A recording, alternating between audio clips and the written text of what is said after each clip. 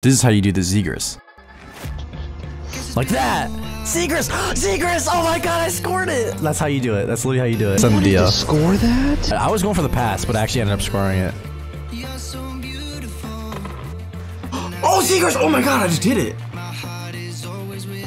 Back to like 920. Oh!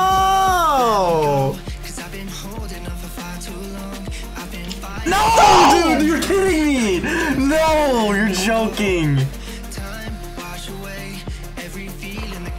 Oh! See, no, but we can get it like way better now, I feel like.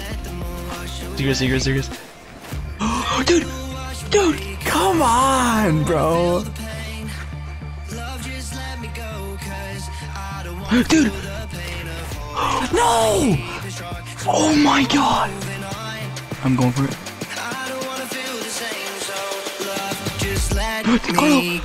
Oh my god! Oh my god!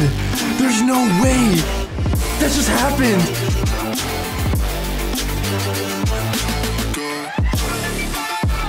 Dude! Yes! Yeah! Oh my god! Wait! I mean, it's your elbow, but like, it still worked. Nah, dude, I'll take that. We'll take it. We'll take it. So for those of you that don't know, the Zegras is essentially a Michigan pass where you use the Michigan to pick up the puck flat on your blade, toss it over the net, and then have someone else bat it in for a goal. This is not an intended feature in NHL 22, which is why it's so difficult to pull off, but it technically is possible, just extremely difficult. Now the Trevor Zegras Michigan pass actually has been confirmed to be in NHL 23, but in this video I'm going to show you how to do it in NHL 22. Let's go! We did it! I did it! Oh my god!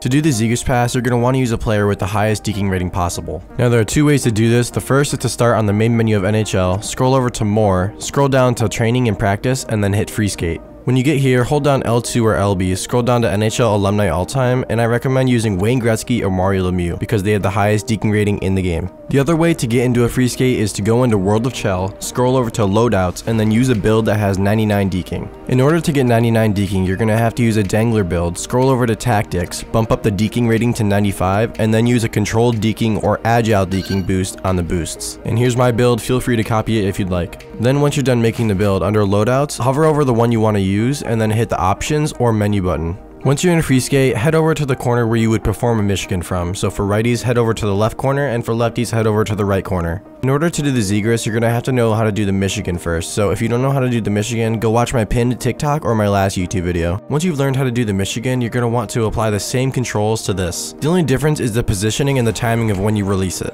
When you do the Michigan normally, you want to start the rotation of the right stick right when the puck is in line with the spine of the net. But for the Zegras, you want to start the rotation of the right stick when the puck is in line with the first post. So for righties, start the rotation of the right stick when the puck is in line with the left post, and for lefties, start the rotation of the right stick when the puck is in line with the right post. Now, these aren't 100% perfect guidelines, it's just a little marker for you to remember when to start it. As you can see right here, I started it just a little bit before the post, but it is just an arbitrary guideline. Besides this, the goal of what we're trying to do is to guide the puck up the back of the net. And because the Michigan animation gives the puck elevation, it allows it to launch over the net. But like I said before, it is a glitch, so it's not going to work perfectly every time. Sometimes it literally will launch over the net, like to the moon. And other times it'll hit your elbow and result in a horizontal flip, which in my opinion, the horizontal flip is a little more authentic to the actual thing, but that's besides the point. The main goal is just to do the Michigan early so that you can guide the puck up the back of the net. When you have a partner that's trying to bat the puck in though, that's where it gets a little bit more complicated. The bat animation was intended for tipping deflections off the goalie and in, which means that it's incredibly random, and there's no way to intentionally do it. I have had it happen before where the puck bounces on the ice first and then the player bats it in, but I don't have a clip of it, so here's a clip from Queso Paguni, and I'm sorry if I butchered the name. Now as you can see here, he actually got the computer to get the batting animation on two separate occasions. The first one was a bounce off the ice like I was saying before, and the second one was actually pretty clean. It was almost an exact replication. And he actually said this in his video, but this is probably the closest anyone's going to get to replicating this in NHL 22.